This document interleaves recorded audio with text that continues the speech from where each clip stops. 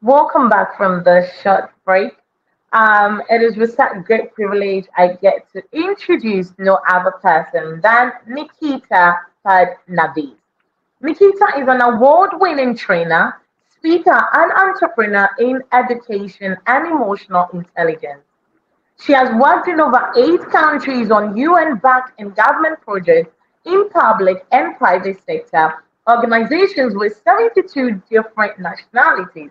Nikita is passionate about personal and professional development, emphasizing on individuals' overall well being. She strongly believes in harnessing the power of intrinsic motivation by getting in touch with your authentic self and focusing on your emotions. She has trained many leaders to bring out the best in their teams while enhancing job satisfaction and professional relationships, leading to a harmonious work environment and better outcomes for the company. With so much privilege, I introduce Nikita Phadnavis. Thank you so much for being here. Thanks, Sandra. Thanks for the wonderful introduction. Hi, my name is Nikita. I'm here to tell you a story. Once upon a time, there was nothing. Then there was a big bang, and our beautiful planet Earth was born. Now let's fast forward thousands of years, and human life evolved. Now when human life evolved, eventually we learned to live in communities, in caves, made tools, and then fast forward again thousands of years, we're here today. We have the talent to run our own companies, become entrepreneurs and all that. But in reality, this is not what we are, okay? Because in all that process, somewhere something went terribly wrong. And what was that? Well, if you consider carefully, after the stage of us learning to walk erect, make tools, all of that, there hasn't been much of a change in our bodies, in our brains, or anything else. What has definitely changed, though, is our environment. We no longer live in caves. We now have our own beautiful offices and everything. But that doesn't mean that we have changed. So it's more like, yes, we still are the same people that we lived in caves, but with different tools. So we no longer have our spears, we have our beautiful gadgets. So we don't live, we look like this. We no longer wear animal skin and we don't live in caves, but in reality, we are still the same old us, the same old bodies, the same old brains, just in different gadgets or different tools, new gadgets. Now, why am I talking about cavemen here? Aren't I supposed to be talking about startups and entrepreneurship? Certainly, that's what we're here for. But when we work together with people as entrepreneurs, we still need teams, we still work with people, we still make important, intelligent decisions and in a timely manner. So what does that mean? So to make intelligent decisions, we definitely need something more than just intelligence. And what is that something more? So if we study our brains that we have since the caveman days, if we study our brains, we will know what is that little something else that we need. Okay, so let's look at the structure of our brain. So the brain, the way it is, if you see at the bottom, we have the brain stem and the reptilian brain. It's called the reptilian brain because that's the brain, part of the brain that we share with all reptiles. It makes us, it keeps our living, breathing functions alive and all of that. Then the green part in the center is the limbic system or the mammalian brain, which we share with all mammals. Now that's the limbic system where we feel the feelings or the emotions. Now, emotions are something that are common to us and common to other mammals. That's why when you put your cat on your lap, it purrs. Your dog wags its tail when it sees you. So that's the brain where we feel, that's the part of the brain where we feel emotions, and that's common with the mammals. So that's why it's called the mammalian brain. Now, as humans, what we have something that's different from other animals and far more developed than what other animals have is this cortex, the blue part, the purple part. Now, that part enables us to think, enables us to come up with all these innovations and become entrepreneurs, have our startups, right? And that's why dogs and cats don't do that. They don't have their own establishments and startups, but they do purr and they do wag their tails. So this neocortex, which is right here, the prefrontal cortex, enables us to think. Well, why is this important for us to know? It's because any stimuli, any information that comes to us comes from all senses, eyes, nose, ears, everything. It comes to us and it enters the brain through our brainstem, which is right at the back of your neck. It enters through the brainstem, and then before it can come to our thinking brain, it has to pass that green area, which is the limbic system, where we feel the emotions. So before you can think and come up with ideas or anything, or come up with solutions, you feel the emotion first. So you cannot think without feeling the emotions. So the myth of leave your emotions at home, emotions have no place in the workplace, it doesn't work because you cannot think without feeling first. So coming back to that, so what is that thing that is besides intelligence, more than intelligence that we need, is this emotional intelligence? Because as you've seen, all our stimuli passes through the limbic system before it comes to our thinking part of the brain. Now, emotional intelligence, especially for entrepreneurs and leaders, is very crucial. It's critical for success because you are negotiating and dealing with other people. And even if you're working as a solo entrepreneur, you're working by yourself at the moment, it's still important because you still have feelings. You still have scary thoughts, good thoughts, happy thoughts, exciting thoughts.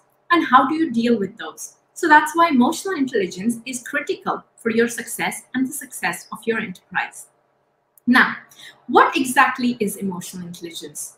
So emotional intelligence, besides being a buzzword these days, is a person's ability to understand their own emotions along with other people's emotions. So it's yours and others, and turn those impulses and emotions into reasoned actions. So it involves self-awareness, yourself, self-management, social awareness, and relationship management. Now, we'll look at them one by one because this is something, as I mentioned, very important for your success. Now, self-awareness, normally I run this workshop as a whole day workshop, or usually 2 days. So I'm going to try and squeeze in some of the crucial elements in just 15 minutes. So self-awareness is knowing yourself and your emotions. And not, when I mean knowing yourself, it does not mean knowing what your favorite color is or what your preferences are. It is really knowing your beliefs, your values, what you stand for, and then being in touch with your emotions as well. Recognizing your tendencies. What do you tend to do normally as a pattern? If you're happy, if you're angry, if you're sad, do you binge eat if you're sad? What are your tendencies? Do you yell when you're angry? Understanding your triggers. So what are those things that make you angry, sad, or happy? Knowing your reactions. How do you react when you feel those emotions? And all this, mind you, is a continuous process. It's not, well, now I know myself, written down those values, all done, all set. No, because you always evolve, you grow. So it's a continuous process. So what are the strategies for self-awareness? Now, recognizing how something makes you feel. So not just the consequences, not just what happened, but how did that make you feel? Reflect upon your day and recognize your triggers. So think about what happened today. How did that make me feel? What was it that made me feel happy? What was it that made me feel angry? How did I react to it? And do I do it all the time? Is that a pattern? Is that a tendency? And understand your strengths and areas for improvement as well. Because, well, asking someone you know who's close to you, a member of family, someone you trust and love, might be helpful as well. Because sometimes we don't recognize our strengths as well as areas for improvement ourselves. So that's just a snapshot. let's go to self-management. Okay, so now that as an entrepreneur, you've become aware of your emotions and what really is important to you, because that's your guiding principle to take you ahead in your business. Because what's important to you is going to matter in the long run as well. So now you've become aware of yourself. How do you manage those impulses and those emotions? Because sometimes some things that are important to you, you might want to have them right now, right away. So how do you manage those impulses? So first of all, once you recognize your emotions, be comfortable with those emotions. There's no point feeling guilty for having certain emotions. Then the decision to act or not act. Controlling the impulses. Again, there's ways of doing it, which I can't delve into right now, but yeah, and then thinking through your actions and then directing your behavior accordingly. That's what is self-management. How do you do that? Firstly, most importantly, is your sleep hygiene and knowing your body. So for example, I know when I'm hungry, I'm cranky, and I make bad decisions. So I always carry a granola bar in my purse. So knowing your body is very important because it does affect your decisions. Breathing right. When I was younger, I couldn't manage my anger, and people used to tell me, no, you need to count to 10. And I would be like, 1, 2, 3, 10, 10. And that's it. It doesn't work. Breathing right or counting to 10 is taking 10 deep breaths. And again, if you understand the science behind it, it makes more sense. If we go back to our caveman, think about it. If this caveman comes out of his cave and sees a saber-toothed tiger right in front of him, what's he going to do? He could stand there and think about, okay, right, what are my options? I could run. But no, hang on, the tiger or leopard normally runs at 60 to 80 miles an hour. I run at 5 miles an hour. Not going to work. I could climb the nearest tree, but no, what if he gets to me first? I could go back in the cave and bring a log of burning wood, but what if he pounces on me from behind? Now, while you're doing all this thinking, you're already his dinner, right? So that's why our brains are wired in such a way that we don't think first, we react, right? So when in that green area, the limbic system, your alarm bells go off, danger, the reptilian brain activates, and you either go into flight or fight mode. Well, these days it's either freeze or faint as well. So let's say this caveman goes into flight mode, okay, and he starts running, he flees for his life. Is he going to stop time and again? No, he's not. Think about it. When would he stop? He's running, he's looking behind, he's seeing if the saber-toothed tiger is still there. Now he's confirmed, okay, he's no longer being chased by the saber-toothed tiger. That's when he'll probably stop to catch a breath. He'll be panting, going, right? Now, when you're running, if you observed, you take short, fast, but shallow breaths. Now, when you pant, you go, that's when you take a nice deep breath. When you take that nice deep breath, you take in more oxygen, you inhale in more oxygen. That sends a signal to your brain saying, well, you're safe now. So that breathing there is really important because it tells our brains, you're safe now. Now you can start thinking. You no longer have to be in that flight or fight.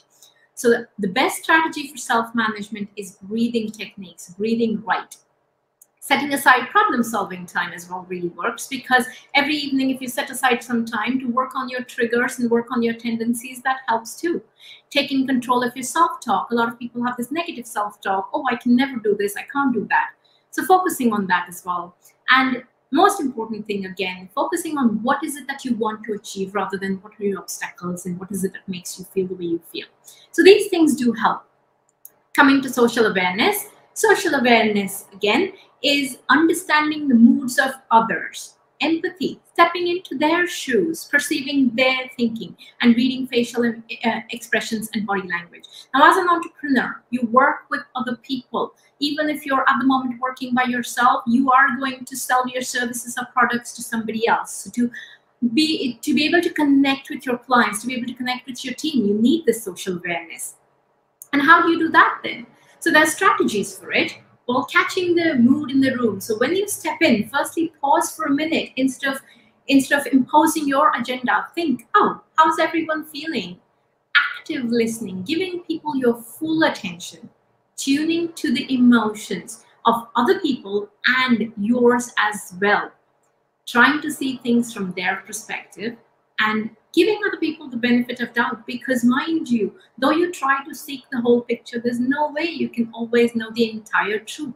So sometimes it's helpful to give other people the benefit of doubt. And relationship management, of course, once you're aware of how your colleagues, your clients are feeling, you want to manage those relationships with them. So what is important, or what is relationship management? It is noticing feelings and needs, understanding the emotions and needs of others, expressing your feelings for mutual benefit, and keeping in mind the emotions of others at all times. To do this, self-awareness and empathy are really important, because if you're not able to read your own emotions, you can't read emotions of other people either. The skill of empathy, putting yourself in other people's shoes, that is important, because then you'll see where they're coming from.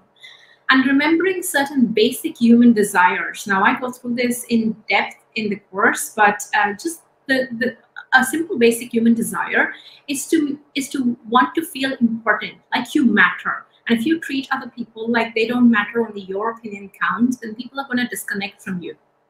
Again, using the language of we and avoiding you statements, because you statements make people feel targeted, put on the spot, and thinking win-win. Even if you think win-win, trust me, in the long run, you will be the person winning a bigger share, because you won the trust of the other person now. So these are certain strategies that we use in emotional intelligence, and especially for leaders and entrepreneurs, because it's very important that you're able to manage your own emotions and those of others as well that you work with. So to summarize, remember, all emotions play an important role in our lives. They keep us safe. So the role of emotions is to keep you safe. So not to get away with them or bottle them up, but to deal with them, to face them. And owing to the structure of our brain that we've just seen, we cannot think without feeling first. So feelings are important. And deal with your emotions. Think about, okay, well, this is how I feel about the situation. How can I handle it? That should get you going. Right.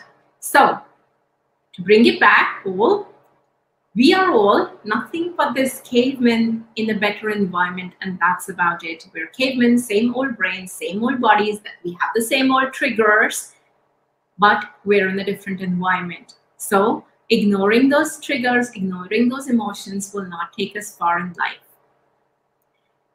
That's about it. If you want to contact me, I'm sorry I had to squeeze everything in 15 minutes, but if you'd like to contact me, my name's Nikita Phadnavis, and I do workshops on emotional intelligence, effective communication, and stress management. I do a couple of other soft skills trainings as well, but you can reach me out on LinkedIn or email me. Here we go. Thank you. Hi, Nikita. Thanks so much for that beautiful presentation on emotional intelligence.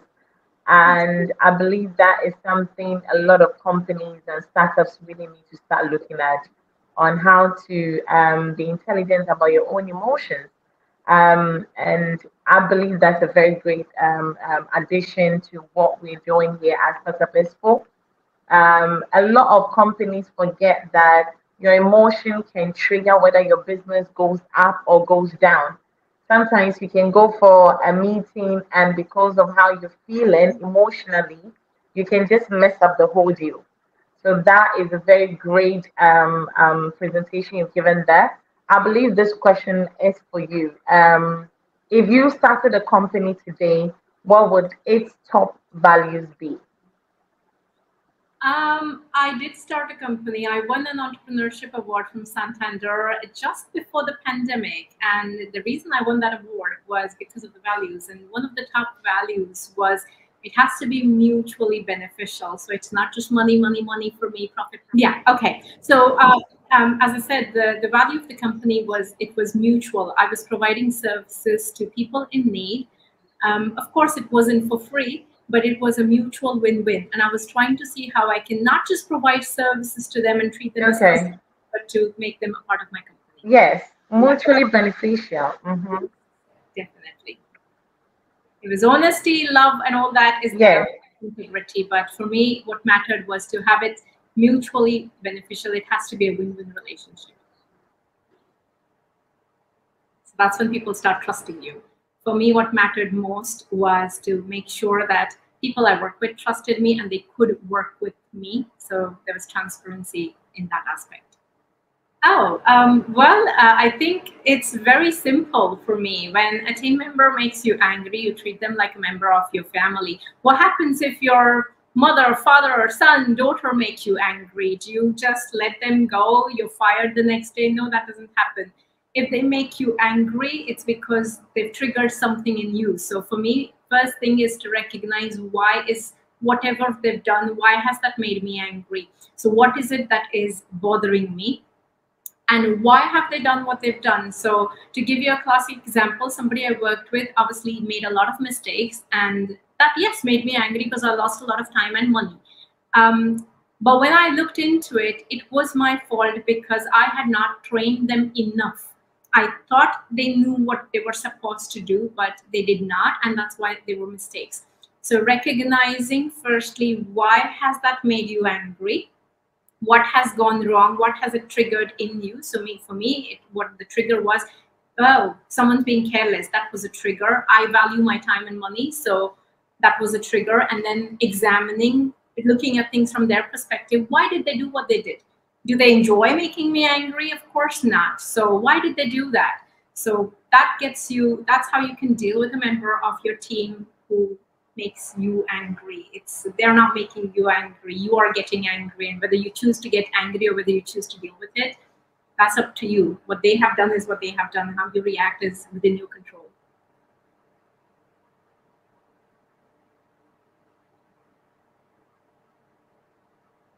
I hope that answers your question. Okay, thank you very much.